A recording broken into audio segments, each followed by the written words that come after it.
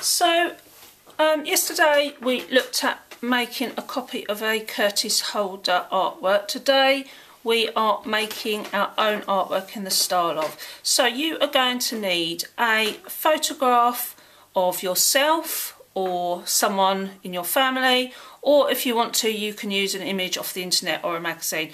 This is a photograph of my daughter. I have just put it into black and white, and I put a filter on it actually on Pixar on my phone, just to give it a bit more definition. You can do that if you want, or you can just use a straight photo, it's up to you.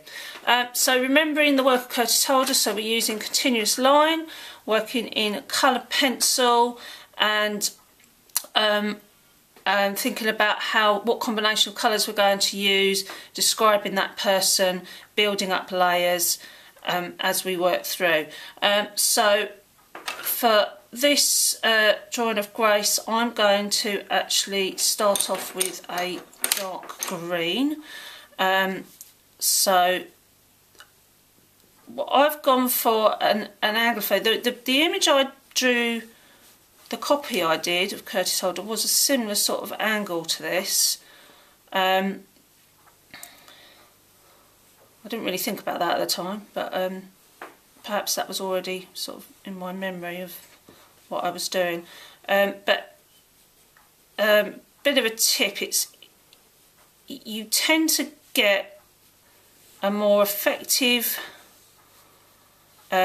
portrait, a more flattering portrait, should I say, so if you're doing yourself, from a three-quarter view rather than a straight-on view. I think it's partly to do with there's less pressure on being symmetrical if you're doing a three-quarter view, whereas if you're doing a full-on front view, there's always that feeling that it needs to be completely symmetrical, which obviously none of us are symmetrical, and we look very odd. If you ever see you can find photos of people where they've been made to look symmetrical, they look very peculiar, quite alien-like. So, keeping my pencil on the paper at all times, continuous line, building up the darker areas of tone by putting on more pressure and more layers of line. Looking at my photograph more than I am looking at my paper. Using that line technique that I saw on the Curtis Holder, so quite scribbly, layering that up the whole time. Just going to try and get a bit of definition in her eyeball there, so she actually looks like she's looking out.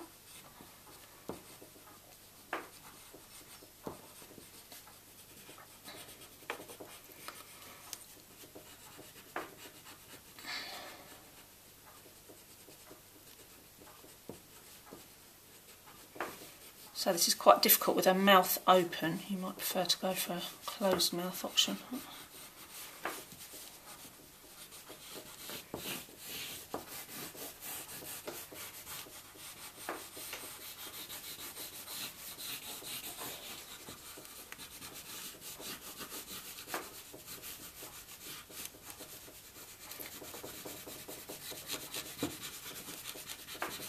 Lots of tone under there.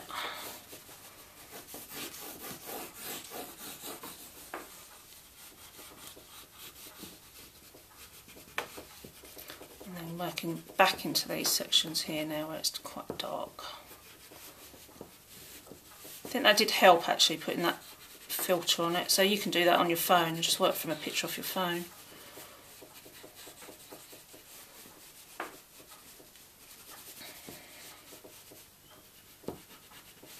Okay, so that's my green. I think I'm going to go in with a blue.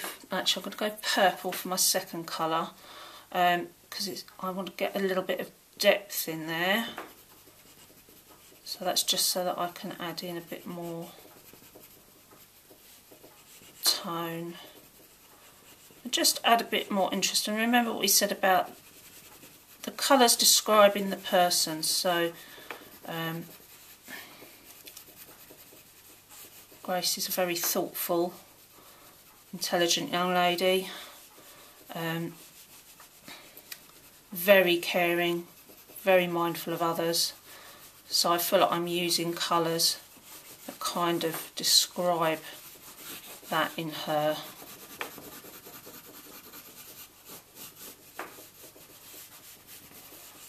She's also very fun and very joyful, which I think is what you get from this photograph.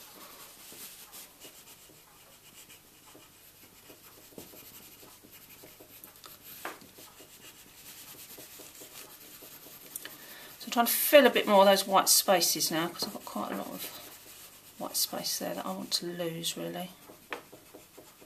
Going a bit darker in that eye again.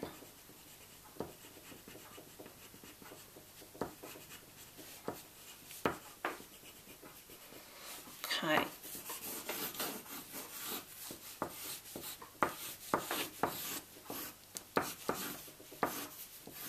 I just want to put in a little bit more green on there. I feel like I've lost a little bit of the definition there on her nose, so I'm just going to put some of that back in.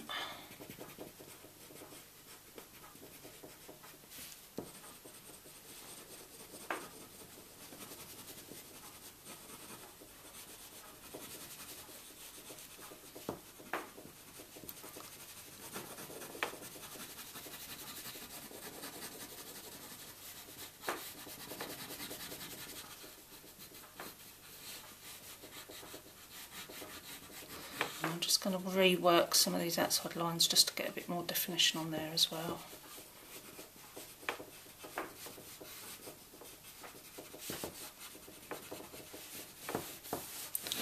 There we go, so a continuous line drawing in layered colour in the style of Curtis Holder.